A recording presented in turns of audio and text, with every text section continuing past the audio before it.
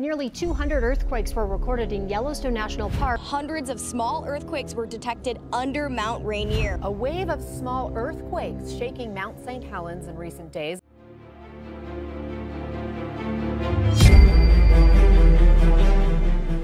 USGS again detects hundreds of earthquake swarms under Yellowstone and Mount Rainier, and Mount St. Helens magma chamber is being refilled. America's most dangerous volcanoes are rumbling again. The US Geological Survey has reported a significant surge of earthquake swarms under Yellowstone National Park and Mount Rainier, while Mount St. Helens shows signs that its magma chamber is slowly refilling, a quiet but ominous reminder of the massive forces hidden beneath the surface. Yellowstone's endless quakes. In the past few weeks, Yellowstone has been shaken by hundreds of tiny earthquakes clustered in swarms across its vast caldera.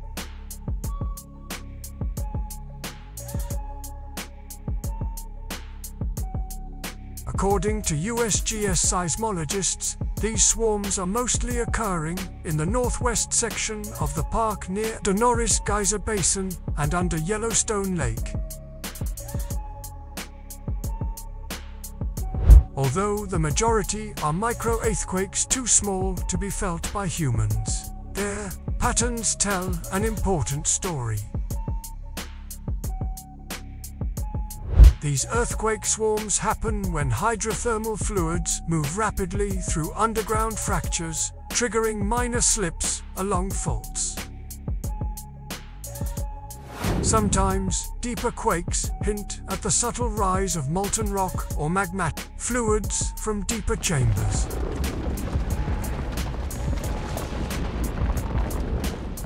The ground itself continues to subtly bulge and sink, a natural breathing process of the supervolcano, with uplift rates recently recorded at up to 2 to 3 centimeters per year in certain areas.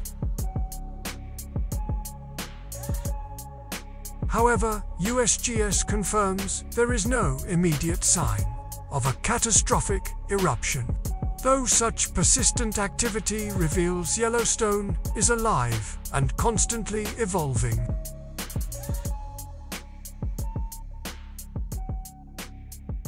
Mount Rainier's underground murmurs. Meanwhile, just like its sister volcano in Wyoming, Mount Rainier in Washington state has been experiencing its own surge of seismic activity. Hundreds of small earthquakes have been recorded beneath its icy slopes over the last month.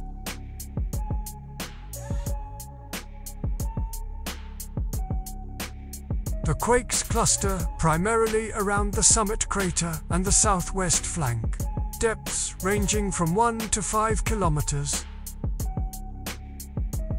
Mount Rainier is considered one of the most dangerous volcanoes in North America.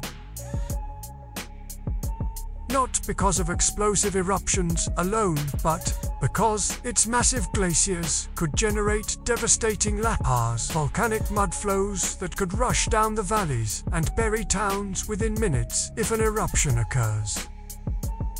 Seismologists believe these earthquake swarms are linked to hydrothermal fluid movement or tectonic adjustments, rather than an imminent magma rise.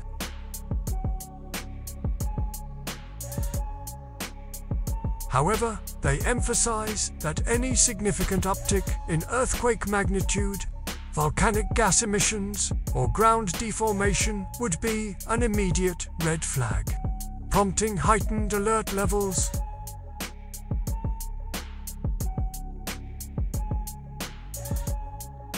Mount St. Helens magma chamber slowly refilling.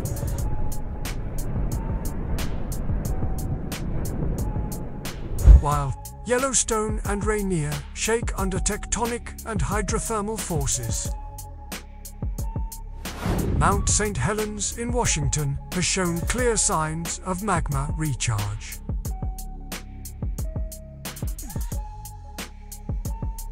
The USGS Cascades Volcano Observatory has recorded more than 350 small earthquakes under Mount St. Helens in the past few months.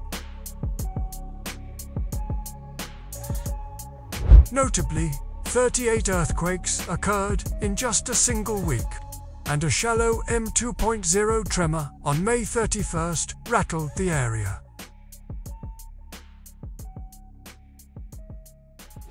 These earthquakes are happening at depths of 2 to 6 kilometers beneath the volcano's crater, suggesting that molten rock is slowly entering and refilling its magma chamber. Scientists stress that there are no signs of an imminent eruption. There is no unusual gas emission, no rapid ground deformation, and no thermal anomalies on the volcano's flanks. However, this process of magma recharge can continue for years or decades before eventually building enough pressure for an eruption. Mount St. Helens is America's most active volcano. After its catastrophic 1980 eruption that killed 57 people and flattened over 200 square miles of forest, it continued erupting intermittently until 2008. The volcano has remained mostly quiet since then, but these recent earthquakes are a reminder that its internal plumbing is being slowly refilled with fresh magma, recharging its potential for future explosive events.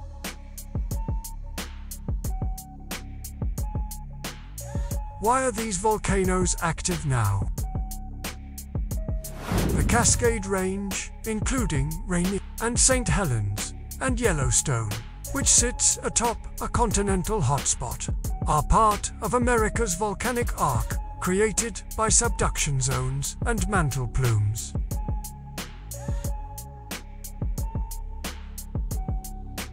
Movement of tectonic plates, rising heat, and fluid migration all combine to produce earthquake swarms. Sometimes these are harmless stress adjustments. Other times, they indicate pressurizing magma chambers beneath the crust.